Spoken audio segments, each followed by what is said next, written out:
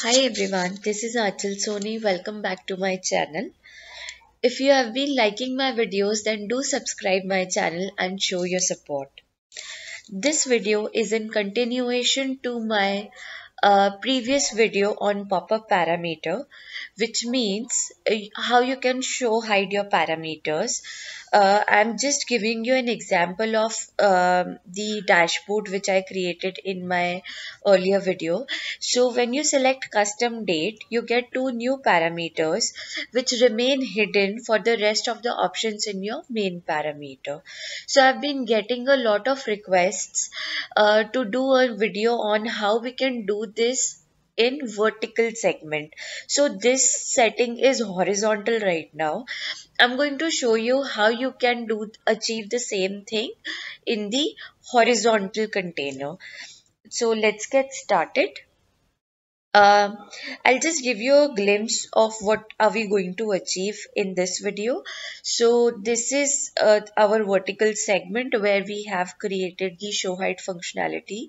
So see, if I select custom date, then start and end date appear while they were hidden for the rest other options.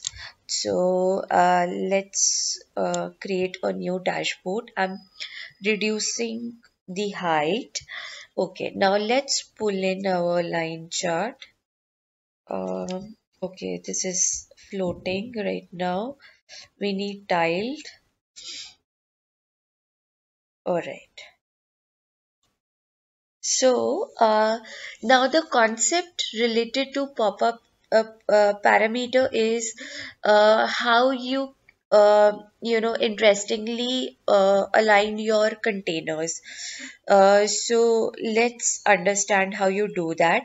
We'll pull in first a vertical container.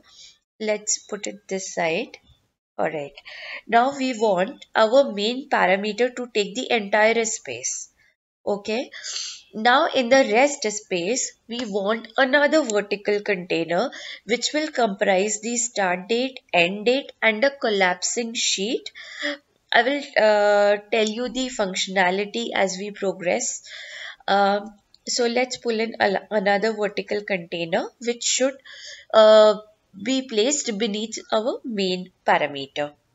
Now let's pull in start date, end date and our collapsing sheet.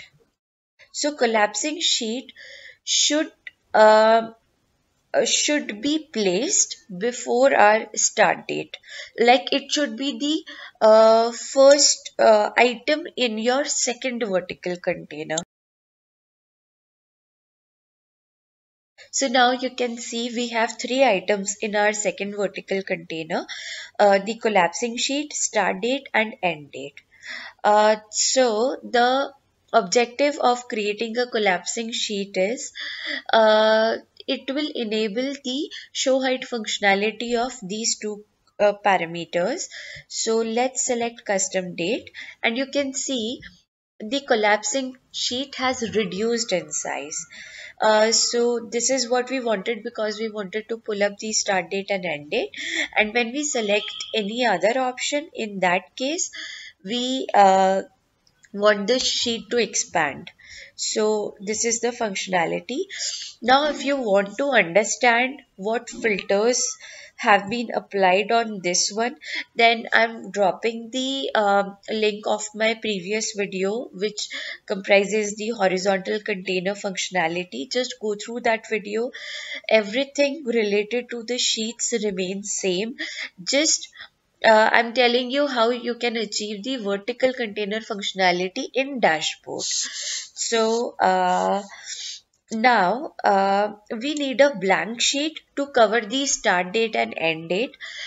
In my previous video, I had created a blank sheet specifically, but this time I would be using a blank container from my dashboard itself.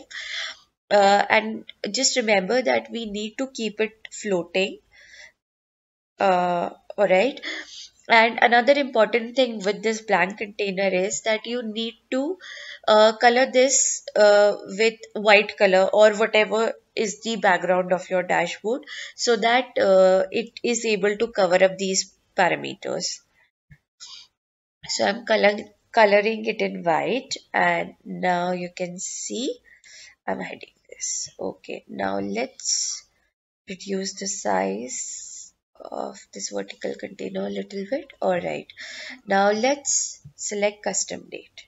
Okay, we are good to go. These two are appearing. Let me select last 15 days. These two are hidden.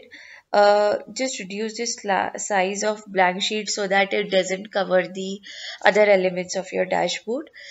Be specific with the formatting, because ultimately the user experience brings you the points.